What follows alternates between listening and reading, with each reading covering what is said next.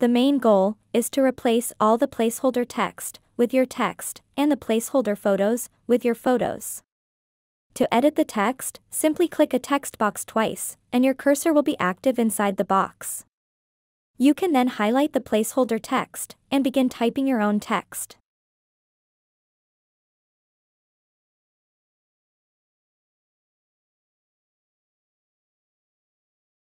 If you would like to copy and paste from a Word document, for example, you may either use your keyboard shortcuts or use the fields on the left with the right click on your mouse.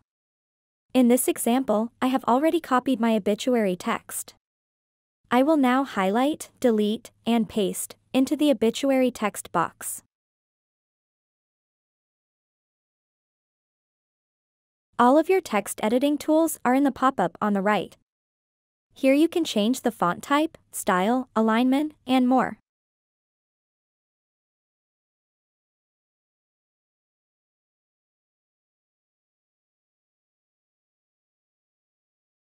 Replacing or adding photos is just as easy.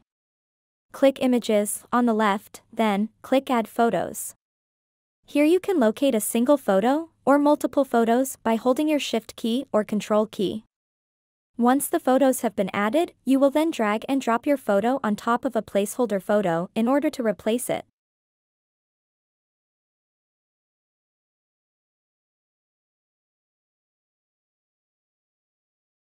You can enlarge and recenter your photo using the Adjust Image options in the pop-up on the right.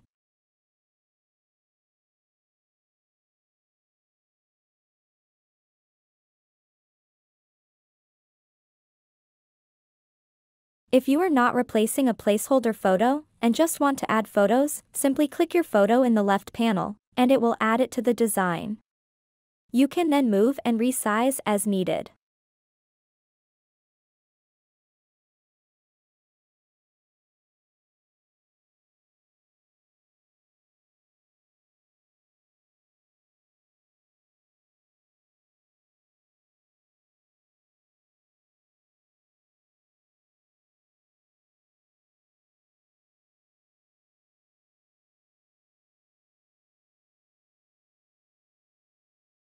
Always remember, if you make a mistake, there is an undo button at the top of the tool. We also have more tutorial videos located here.